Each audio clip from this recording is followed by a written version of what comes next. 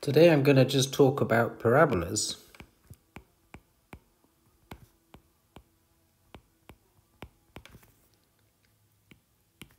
So we've seen a little bit about these already. Let me see if I can remember what we know already. So I was drawing this standard graph of the parabola in Cartesian coordinates. So that was the equation 4ay equals x squared. And when I draw that, so here's our parabola, something like that.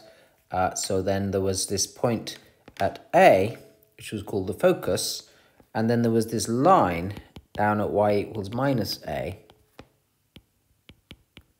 which was called the directrix.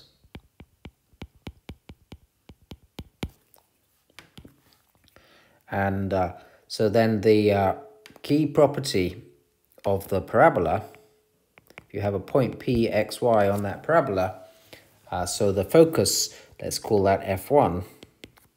And if you project that point down onto the directrix to get a point F2, then the key property was that the distance from the point to F1 is equal to the distance from the point to F2, that closest point on the directrix. And you know my picture, I'm never able to draw that,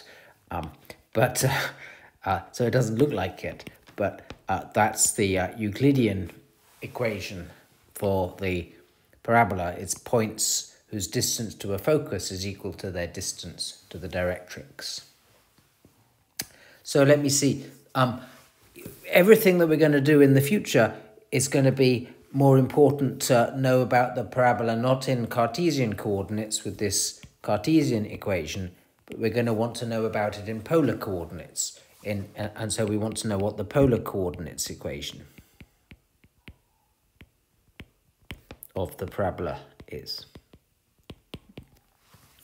So I'm going to try and derive that for you right now. So it turns out that to get the polar coordinates equation, it's really better to turn things around. It's just more convenient for what we're doing, and it fits the standard convention.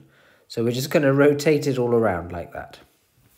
Okay, and so now I've got to readjust my labels because they don't look right anymore. So here was the directrix. So I've still got that same directrix. Let me try and draw it just a little bit closer because that would seem to be working out a bit better.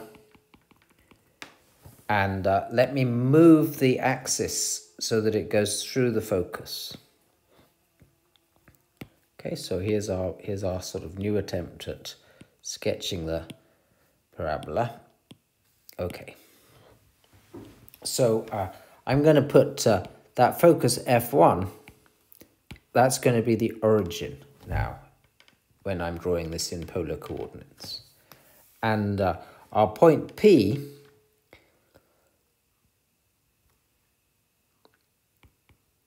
I'm going to think about that point now in polar coordinates. So there's the line from the origin to P. So the polar coordinates are r, theta. So that just means that angle there is theta. And let's put in a few more coordinates on here.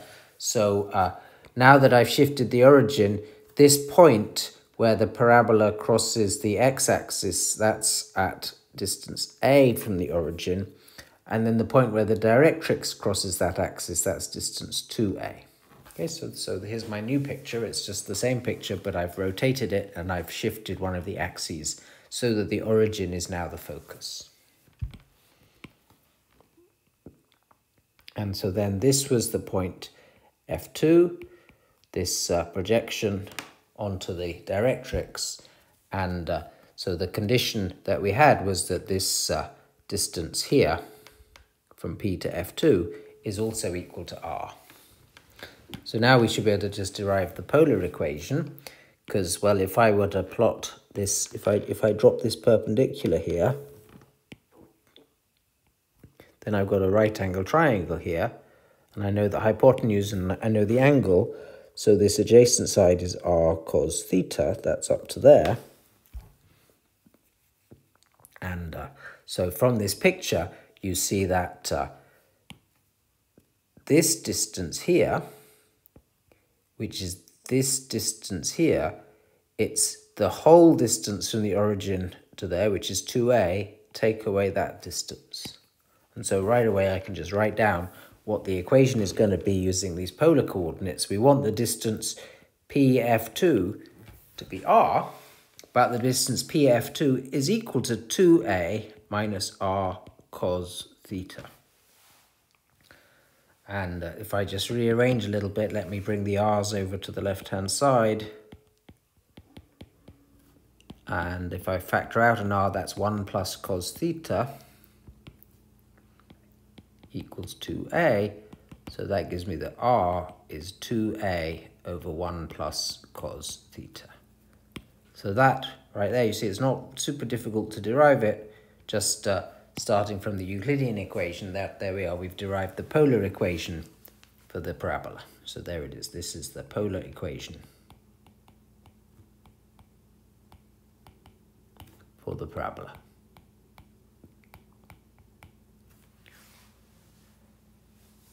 Good. So all that was tricky there was the one thing you've got to do is you've got to put the focus F1 at the origin, and then everything else is quite straightforward. So maybe you remember from the homework that you hopefully tried. The parabola has this beautiful property that if you shine a beam of light at the parabola, that light reflects to the origin. Doesn't matter where you shine the light from. You shine it from up here, wherever it hits the parabola, it reflects to the origin. Okay, so you imagine kind of making that parabola out of some piece of material and coating the inside with some reflective material, and then you shine your parallel beam of light into the parabola and it focuses that whole light to the origin. Maybe a better way of thinking about it is if you were to put a light source at the origin and shine the light out from the origin, no matter where it hits the parabolic mirror, it's going to reflect into a parallel beam. So all of those are going to reflect into parallel beams of light. So you see this is immediately rather useful, right? If you were to make like a car headlight or something like that, and so this was the kind of casing of the car headlight in the shape of a parabola, and you coat it with reflective material, and then you put the bulb, the light source in that headlight at the origin there, then that light is going to be reflected out and is going to send all of that light from the light source out into a nice parallel beam of light. So it's kind of rather a useful property. So this is the, let's just call this the optical property of the parabola. Okay, so I asked you to prove that on the homework. It's not super hard to do, to prove that the parabola does indeed have the property I've just explained. So what I want to do to start with today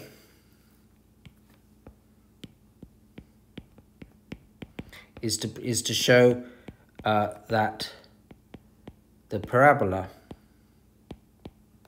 is the only curve with this optical property.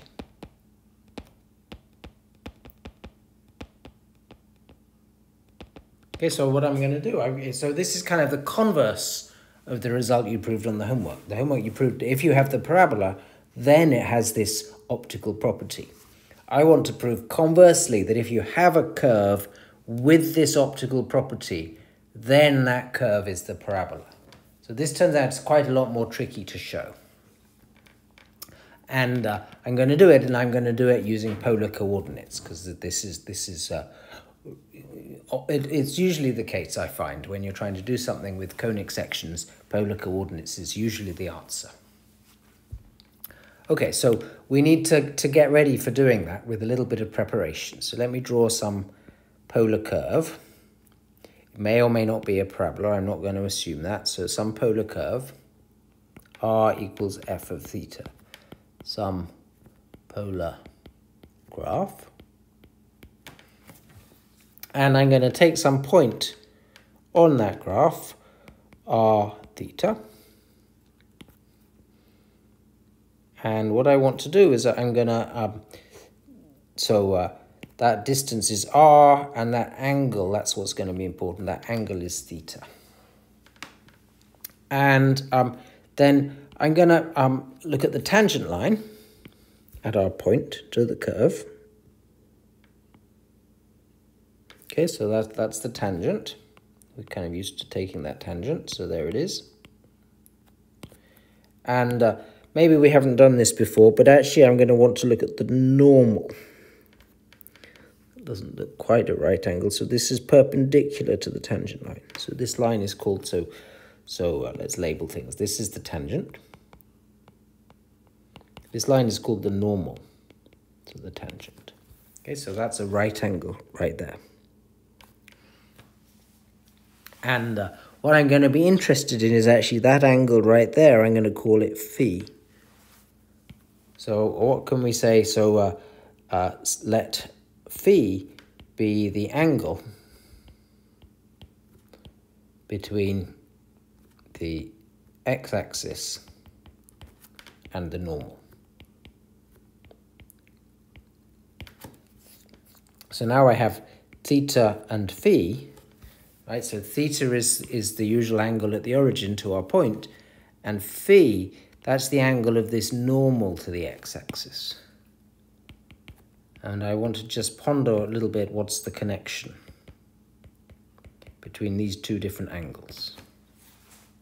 Okay, so to understand the normal, of course, I'm going to need to understand the tangent line. So I want to know, to start with, what's the slope? Let's start with the tangent line. In other words, I want to know what is dy by dx, right? That's the slope of the tangent line. But we're in polar coordinates, so I've got to think about how to get x and y out of our curve, right? X is r, which is f of theta cos theta, and y is r, which is f of theta sine theta.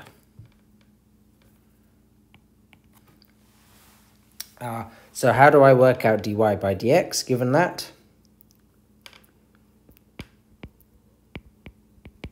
So let's maybe just write so that we can follow what we're doing. So this is the slope of the tangent line. Okay, so dy by dx, where you're used to this, dy by dx by the chain rule is dy by d theta over dx by d theta.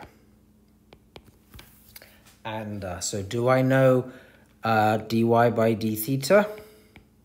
Do I know dx by d theta? Well, I've got to differentiate those equations. Let's start with x. So I've got to take the equation for x, and I've got to d by d theta both sides. Now this is not a circle, so this is really a function of theta. So it's two functions times together. So when I d by d theta, I've got to use the product rule. So dx by d theta, it's the derivative of the first times the second, plus the first times the derivative of the second. Now the derivative of the second is minus sine theta. So it's the first times the derivative of the second. And let me see, dy by d theta, similarly, that's f prime of theta sine theta plus f of theta cos theta. Okay, so that's got the ingredients that I need then. So now I can do dy by dx. It's dy by d theta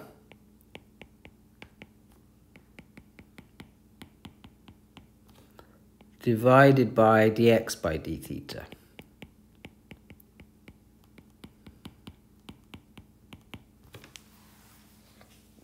Very good. And let me see. What I'm going to do is I'm going to divide top and bottom of that fraction by cos theta, and then it becomes f prime of theta tan theta plus f of theta over f prime of theta minus f of theta tan theta. Okay, so that's a kind of totally general formula for how to calculate the slope of the tangent line if you're given a polar graph. But I don't want to think about the tangent line, I want to think about the slope of the normal. So let me see, this normal, it's perpendicular to the tangent line. So its slope, it's minus the reciprocal of the slope of the tangent line, right? Or if you pro, it's minus dx by dy. So I've got to take dy by dx, and I've got to do minus the reciprocal. So let's do that. I'm going to change this. So this denominator is going to become the numerator, and at the same time I'm going to change the signs. So on the top I want f of theta tan theta plus f prime of theta, not plus, minus. There we go. I'm minusing both of those things that were on the denominator. Now they're on the numerator. Divided by the old numerator is the new denominator.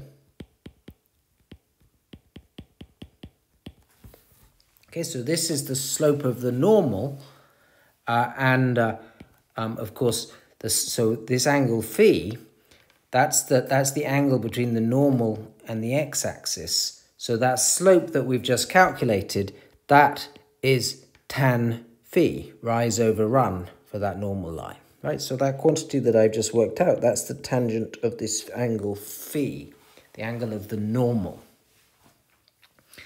And I'm going to just rearrange that equation a little bit. So I'm going to cross multiply.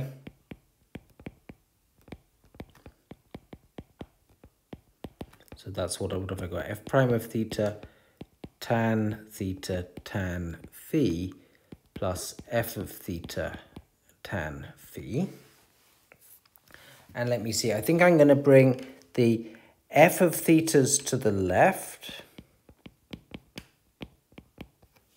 So there's an f of theta, I've got tan theta, lots of it. And then there's another f of theta. So I'm bringing that over to the left-hand side, so it's going to be minus f of theta tan phi. And I'm bringing all the f prime of theta stuff to the right-hand side. So what have I got? I've already got tan theta tan phi, and I'm bringing that guy over to the other side as well. So let me write it as 1 plus, because I prefer that.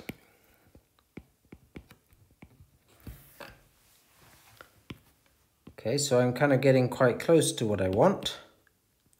Sorry, this is taking me a little while. So the upshot is that f prime of theta over f of theta is, so let me see if I'm getting this right, it's tan theta minus tan phi over 1 plus tan theta tan phi. Okay, so I've just proved this strange looking equation which relates the angle theta in the polar coordinates of that point and the angle phi of the normal to the curve. So that's theta and phi appearing on the right-hand side of this equation. Tan theta minus tan phi over 1 plus tan theta tan phi. That's the derivative of our function f prime of theta over f of theta.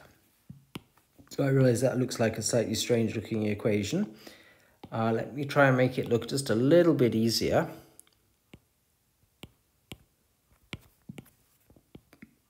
So this equation relates the angle theta of our point,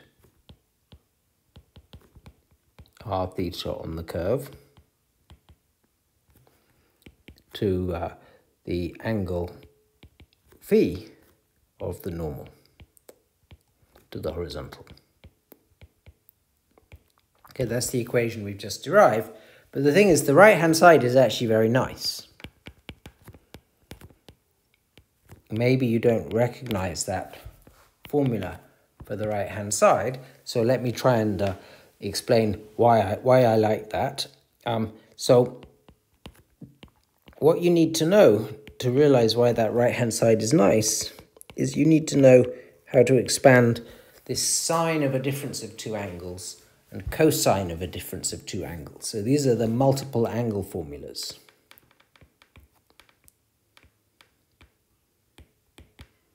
You've seen the double angle formulas. Well, these are the multiple angle formulae. I don't know if you would have seen them in your trigonometry or not. In fact, there's a question on this upcoming homework where you'll prove these formulas. So I'm just going to take them as fact here. So sine goes sine cos, and the minus sign stays a minus sign, and then it goes cos sine. As cosine goes cos cos, and cosine flips that minus sign to a plus sign. Okay, so those are the multiple angle formulas, which are kind of famous trig identities. And if you divide those two equations, you get that tan theta minus phi is, well, it's a little nasty, sine theta cos phi minus cos theta sine phi over cos theta cos phi plus sine theta sine phi. But I want to turn everything into tangent. But really what I'm doing here is I'm deriving the multiple angle formula for tangent from the ones for sine and cosine. So if I take this fraction and I divide top and bottom by cos theta cos phi, so the cos phi's cancel and I get a sine theta over cos theta, so I get a tan theta there. And there's that minus sign, and I'm dividing through by cos theta cos phi. So the cos thetas go and I get sine phi over cos phi, which is tan phi.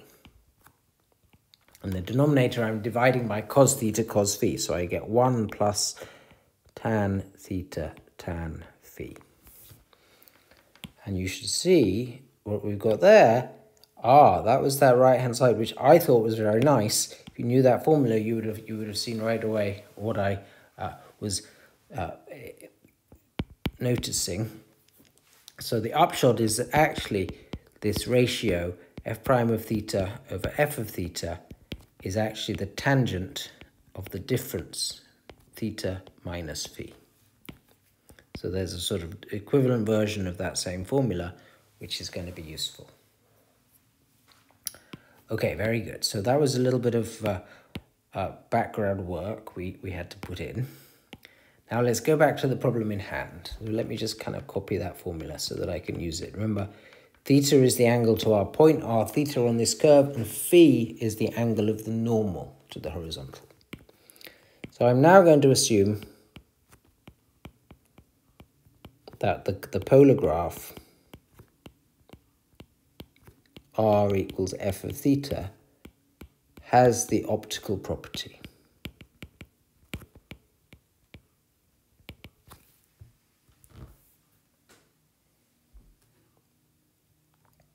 Okay, so let me just draw a picture so you see what I'm getting at. So here is our polar graph. I know it looks a bit like a parabola. Well, that won't do us any harm. I should draw it as a curve though. So here we go. Let's try it one more time. There we go. So that's the origin. So this is the point r theta on that curve. So as usual, that's this angle theta. And then we had the tangent line, which is something like that. And then we had the normal. Yeah, that picture's not very great. I wish I was good at pictures. There we go. So that's you're going to have to pretend that's a right angle. So that's the normal, so that's phi. Let's draw the horizontal in there. Okay, so that's just parallel to the x-axis. There we go. So being parallel, we've got that z bend there. So that big angle there is another theta. And similarly, we've got that z bend there, where that angle is phi, right? So that little angle in there is phi. Now, the optical property, well, let's see if we can see it. So the optical property is that is light reflecting from the parabola there. So there's the tangent line. That's the property that that angle and that angle are both equal. Or in terms of the normal, it's the property that this normal is exactly bisecting the angle theta. The normal bisects the angle theta.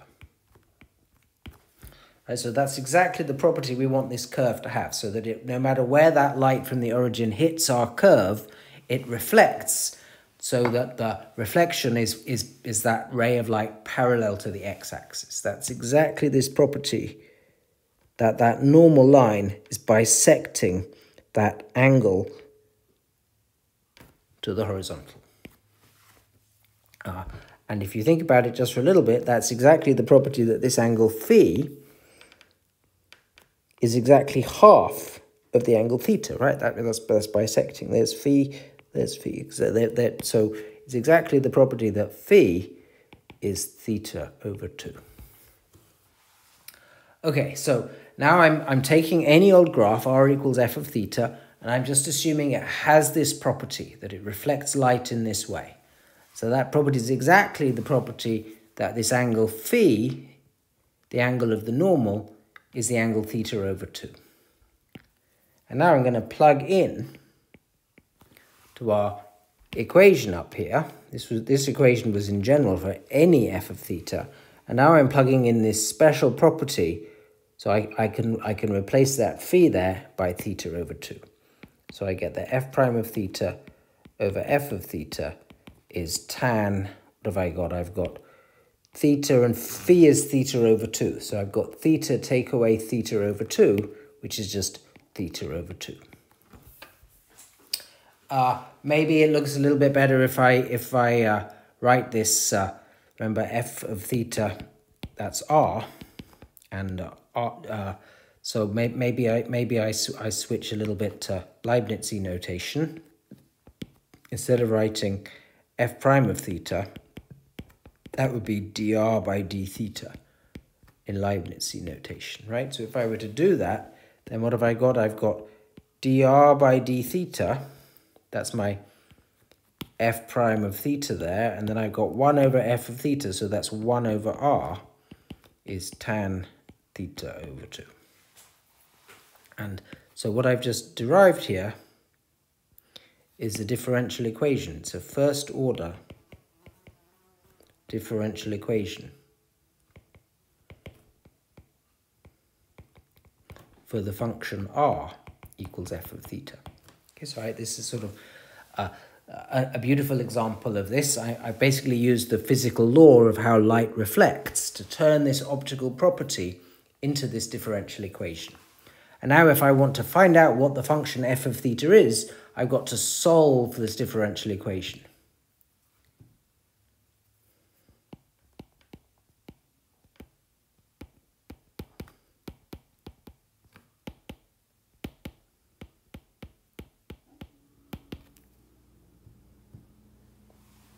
Okay, but so we've kind of done all the hard work. We've done the bit that's usually difficult, which is translating the physics, this optical property, into the math, this differential equation.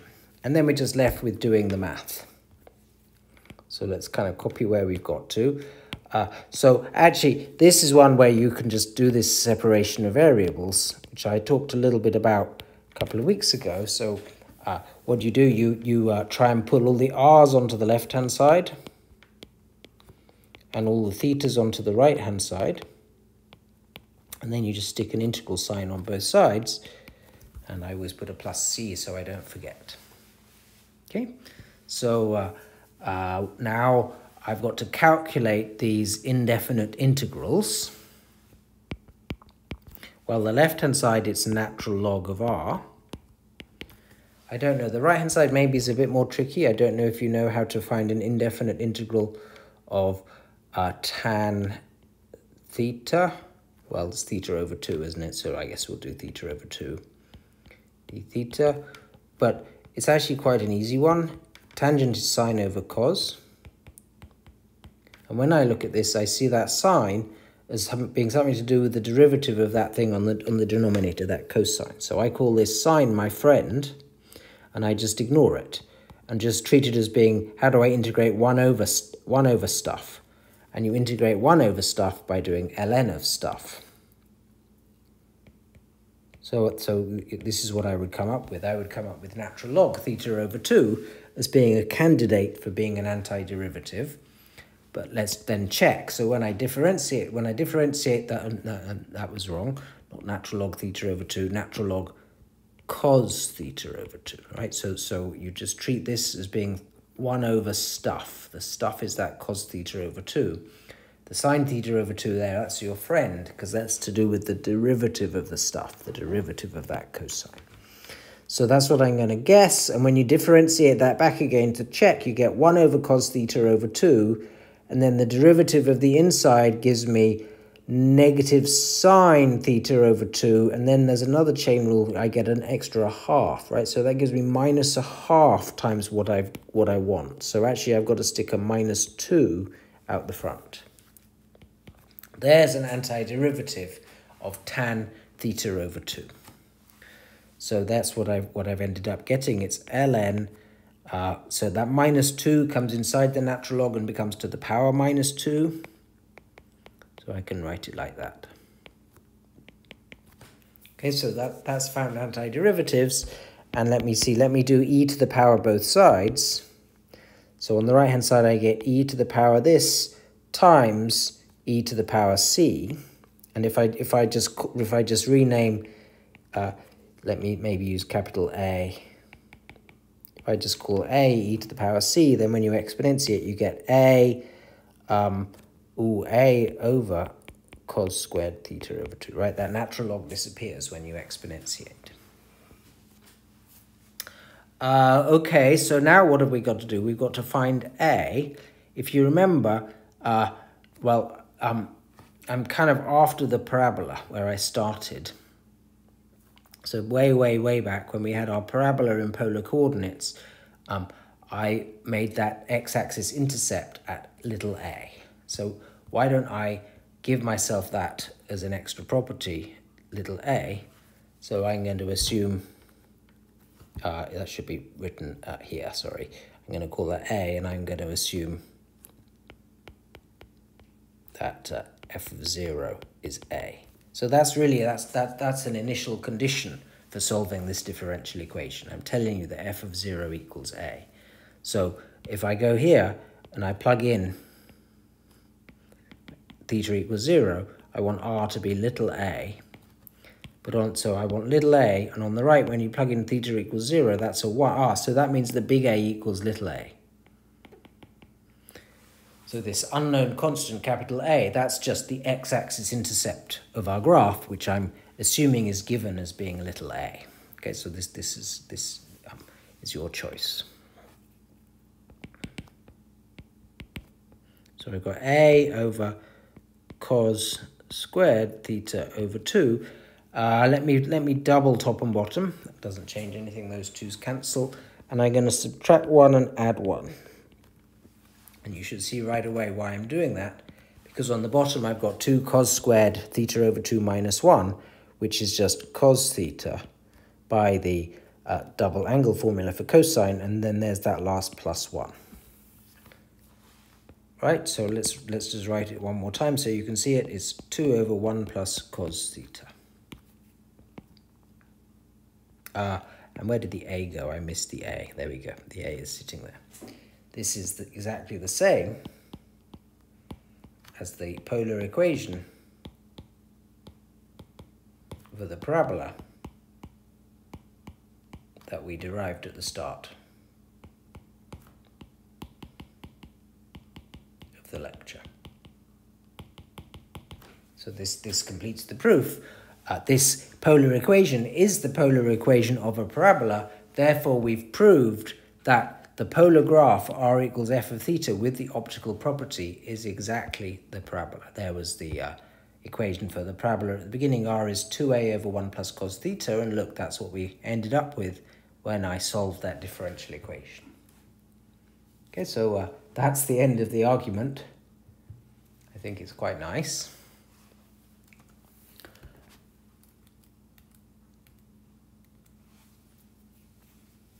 So let's do one more thing today. So what have we done so far? I've translated the Cartesian equation for a parabola into this polar equation. And then I proved the converse of that homework problem that you might have attempted. Namely, I've proved that if you have a curve with this optical property of sending light from the focus to a parallel beam, then the equation of that curve is the equation of the parabola. Let's finish up by talking just very quickly about the ellipse once more.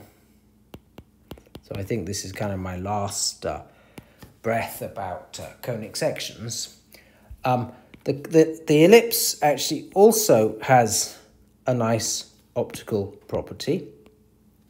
It's not such a useful one, but it's still very nice. So there's an ellipse. So remember, for an ellipse, there's two foci. And so the property for an ellipse is that if you shoot light out of one focus, it reflects to the other focus. No matter where you shine it on the ellipse, it reflects light from focus 1 to focus 2. So I'm not going to write down what that is. So this also has an optical property.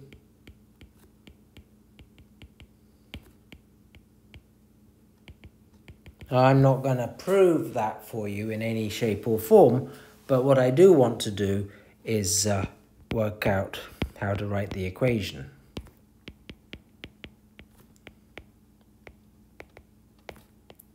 Of the ellipse. So this is the last thing I'm going to do. So again, I'm going to move the origin to the first focus. So here was F1, F2. So I'm going to move my origin in here. So let's see if I can do that.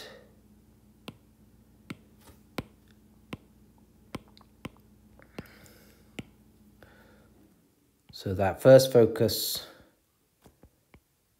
right there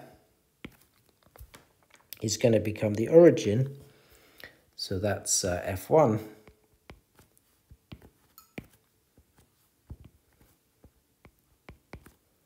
And then there's F2. And so the focus becomes the origin. That's always the trick when you're doing polar equations for conic sections. Okay, let's see if we can remember a few other things. So the Cartesian equation was x squared over a squared plus y squared over b squared equals 1. That was A, that was B. And if you remember, that focus was at C, where C was AE. And oh yeah, there was all this stuff. The E was the eccentricity, which was between 0 and 1. Or in terms of the Cartesian equation, it was 1 minus b squared over a squared square rooted. That's all stuff we've talked about, right? So what does that mean? This coordinate is this axis intercept. So what have I done? So that distance, so I've moved the focus, so that's now the origin. So it's that distance right there. So that coordinate right there is actually a minus c. Or maybe it's better to not write c at all, but write everything in terms of a and e. So it's a minus ae, or it's a 1 minus e. And what's that coordinate there? That's that distance right there, right? Which is 2c, which is 2ae. Maybe I should write minus because it's negative. Okay, and now let's think about a point P in polar coordinates on that ellipse. So this now is the Cartesian equation right here, which we've already seen is equivalent to the Euclidean equation. The distance from P to F1 plus the distance from P to F2 is 2a. But now, if P is r theta, the distance from P to F1 is just r.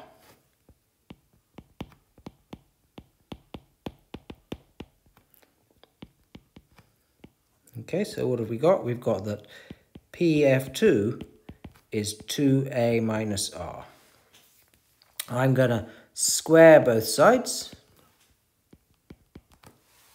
So that distance from the point P to F2, it's 2a minus r squared. But I can calculate this quite easily. If I drop that little perpendicular there, I can calculate that PF2. It's the hypotenuse of that right angle triangle. And the hypotenuse of that right angle triangle, let me see, I need to know the height of that right angle triangle, which is r sine theta. That's the height of that right angle triangle, and that is r cos theta. And that, well, that's 2ae.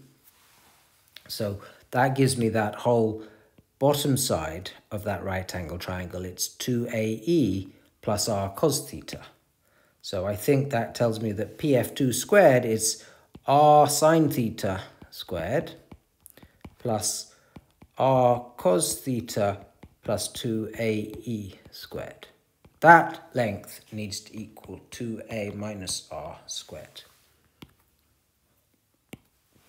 Okay, so now I've got to finish off the algebra. Let me FOIL everything out. I get r squared sine squared theta plus r squared cos squared theta plus 4ae r cos theta plus 4a squared e squared is, what have I got on the right? I've got 4a squared minus 4ar plus r squared. Okay, I've just about run out of room and I'm just about done. Here, these two guys together, sine squared plus cos squared is 1, so that's r squared. And that r squared cancels that r squared. So I'm just going to need to just go onto the last piece of paper just very quickly to finish this off. So now I'm left with those terms, and I can divide everything. Everything now's got an a and everything's got a 4. So if I divide by 4a, I get that er cos theta plus ae squared is a minus r. Now let me bring the r's over to the left. And the rest over to the right, that's an a. 1 minus, that's just a minus a e squared. So that's r1 plus e cos theta. And here I've got a 1 minus e squared, which is a 1 minus e 1 plus e. So this quantity a1 minus e, I'm actually going to rename that. I'm going to call this R0. We've seen that before, actually, in the graph. That quantity there, that was R0, right? So R0 is that distance from this x-axis intercept to the origin. I'm calling it R0 because it's R when theta's 0. And so now the final equation that I've got is that r, the function that we're after, it's r0, 1 plus e over 1 plus e cos theta, where e is the eccentricity and r0 is the x-axis intercept. So that's the polar equation for the ellipse.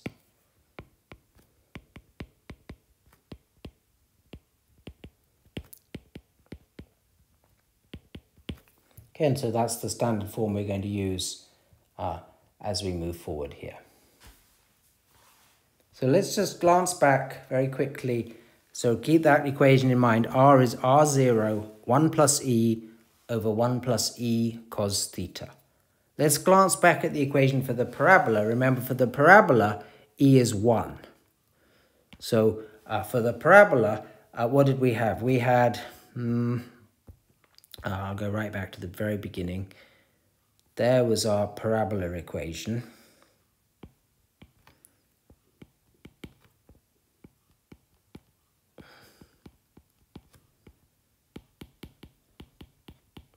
Oh, for the parabola, e is 1. you plug in E equals 1 into the ellipse equation that I got, the 1 plus E becomes 2. That becomes 2r0. What was r0? Oh, r0 was the x-axis intercept. For the parabola, that's just the same as A. And E is 1, so 1 plus E equals r. So the polar equation for the parabola, hopefully you see that, that's the same equation as the polar equation for the ellipse. It's just that instead of the eccentricity being less than 1, the eccentricity is equal to 1. This A is the same as the thing I'm calling r0, the r when theta equals 0. That's the x-axis intercept for our parabola. So that's the way it's going to go. So we've just noticed that the equation for the parabola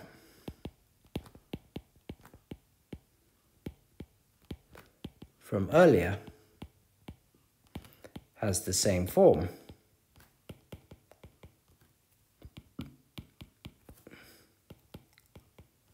Of course, E equals 1, and the thing I was calling A is r0.